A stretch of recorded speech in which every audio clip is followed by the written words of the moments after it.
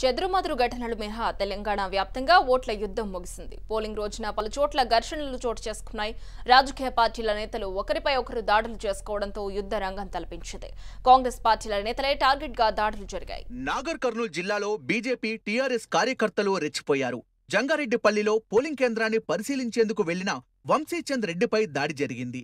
దీంతో హుటాహుటిన వైద్యం కోసం వంశీచంద్ను ఆసుపత్రికి తరలించారు. బీజేపీ కార్యకర్తలే దాడి చేశారని ప్రత్యక్ష సాక్షులు చెబుతున్నా దీంతో తమకు సంబంధం లేదని ఆ పార్టీ నేతలు చెబుతున్నారు. మరోవైపు అచ్చంపేట మండలంలోని రంగాపూర్లో కాంగ్రెస్ కార్యకర్తలపై టీఆర్ఎస్ కార్యకర్తలు దాడి చేశారు. గోకుల్ నగర్లోని బూత్ నంబర్ 92 వద్ద ఇరు పార్టీల కార్యకర్తలు ఒకరిపై ఒకరు పరస్పర దాడులు జరుపుకున్నారు. రంగారెడ్డి జిల్లా నవాబ్పేట మండలం ఎల్లకొండ గ్రామంలో కాంగ్రెస్ పార్టీ అభ్యర్థి కెఎస్ రత్నంపై టీఆర్ఎస్ నేతలు దాడి చేశారు. రత్నం కారు అద్దాలను ధ్వంసం చేశారు.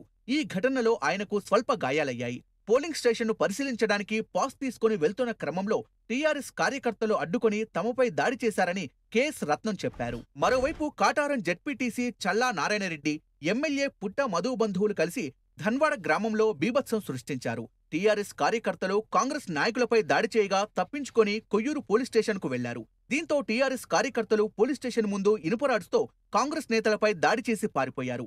ఈ దాడిలో కాంగ్రెస్ నాయకులు మంత్రి మల్లయ్య, కొట్టే శ్రీహరికి తీవ్ర గాయాలయ్యాయి. మళ్లీ అధికారాన్ని నిలబెట్టుకునేందుకే తమపై దాడులు జరుపుతున్నారని కాంగ్రెస్ కార్యకర్తలు ఆరోపిస్తున్నారు.